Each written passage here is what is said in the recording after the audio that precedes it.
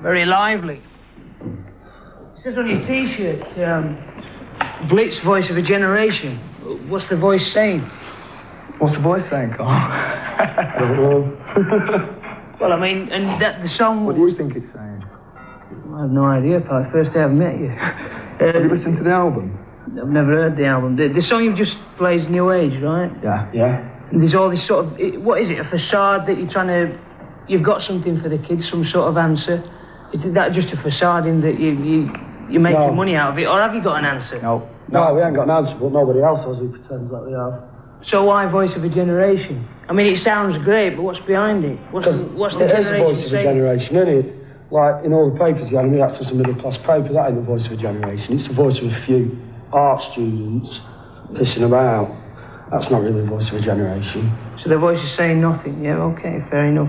What about the fact, are you happy about the fact that your prospect every night, or when you're playing, is that you're playing to a lot of bobbing, spiky heads, the same old crowd, the same thing? I mean, you know I'm playing to them. Have you been to a BLITZ gig? You told me I'm going to one. Well, I've just told you, have you? You certainly have, pal. Well... So is it... I mean, you're playing to a punk audience, right? Yeah. You're playing to rafters. What's the punk audience? No, what's punk? Fucking mouth!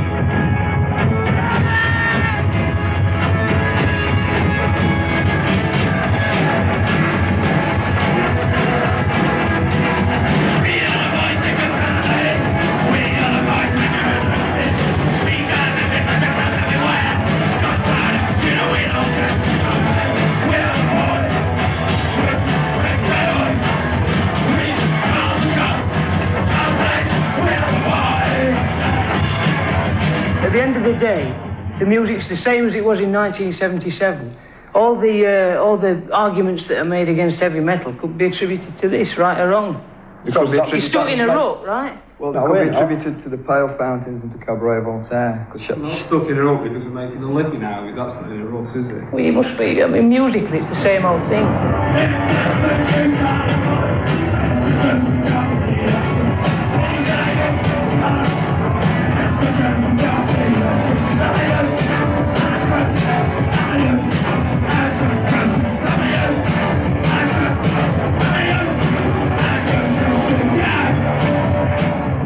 when the audience has been to a BLITZ gig, right, and they're all fueled up, what's their head full of? Nothing, or has it got some new thought in it? Well, I've got a shipyard full of nothing and beer.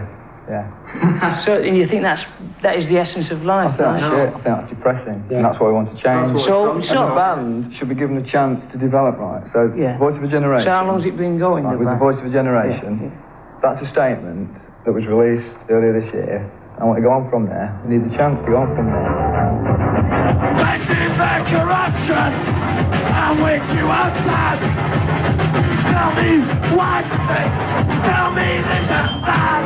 But if you go up your own arse and go all arty-farty like the people that are getting into the African and the Asian rhythms, right, and saying it's new, and it's not new, it's crap. Well, that's your opinion. Yeah, that's your opinion. I'm not saying what you're doing is bad. Yeah, but I'm just saying that are you happy to be stuck in a rut? You say you're not stuck in a rut. We're not stuck in a rut, no. Changing. So what are you going to be doing next year? You were doing this last year. We weren't so doing this last you year. say this sound is different now. This is different from... You're not... Difficult talking to you about it because you haven't listened to the album. It's difficult for me because that would have stuck in 1977 bang on. You could have been there at the Vortex. What's wrong with that? Well, look at some of the attitudes they get in modern music today, though. They're not saying anything. You're trying to say that our album's invalid, right? But it is a voice of generation. If you just look what it's about threat of nuclear war, right? All that. About being unemployed. Right, it might not be trendy to go on about it anymore, which it isn't, right?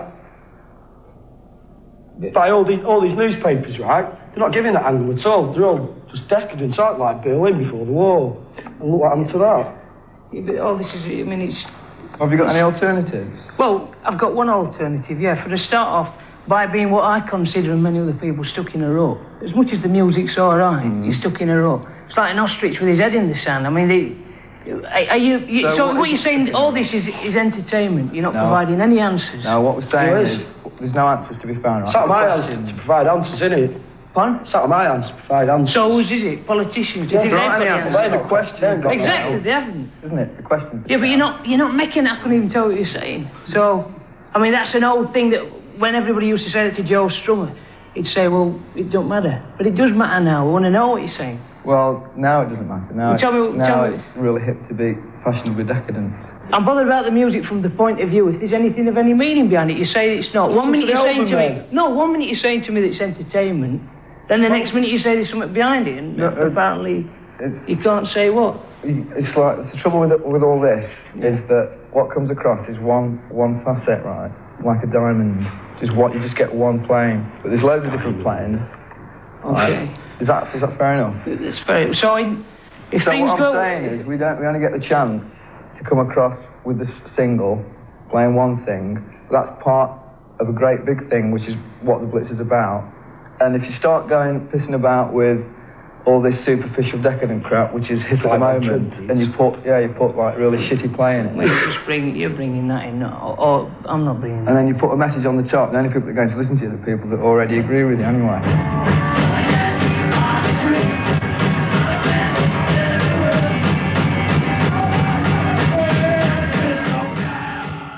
Categories here, within the whole category of what we're talking about. Street socialist punk, anti-political Herberts, which is a great one, skunk rock, oi, new punk, Nazi skins, redskins. Now, and the BLITZ have been described as the nabobs of yob rock, which is a wonderful phrase. Could one of you please describe yob rock? No, that's his idea. We don't know what it means. This is one of Mr. Bush's phrase, right? Yeah, yob rock, but I don't know what nabob. Okay, nabob, I believe. I mean, what category are you guys in? Just a punk band, really. So, I mean, how do you regard the new wave of punk? Do you regard yourself as part of this? Yeah, of course I do, yeah. So, and how does that align with the old wave of '77? How are you different?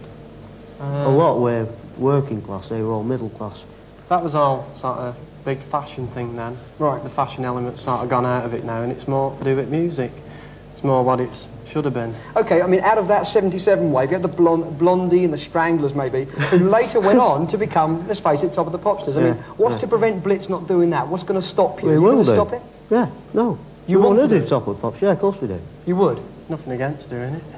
That's not against your morals or your principles or whatever? All them bands in '77, they said they didn't want to be rich. Right. And the next minute they were going around in limousines. Right? Sure. Well, anybody who says they don't want to be rich is either a liar or a bleeding idiot. Gotcha. Okay. Right? Right, I do want to be soggy rich. We'll go on top at Pops. Okay, well, that's fair enough. Right, gents, thanks very much. I'm sure this could go on for hours. Perhaps not. Many thanks indeed. And over to you, Nicky.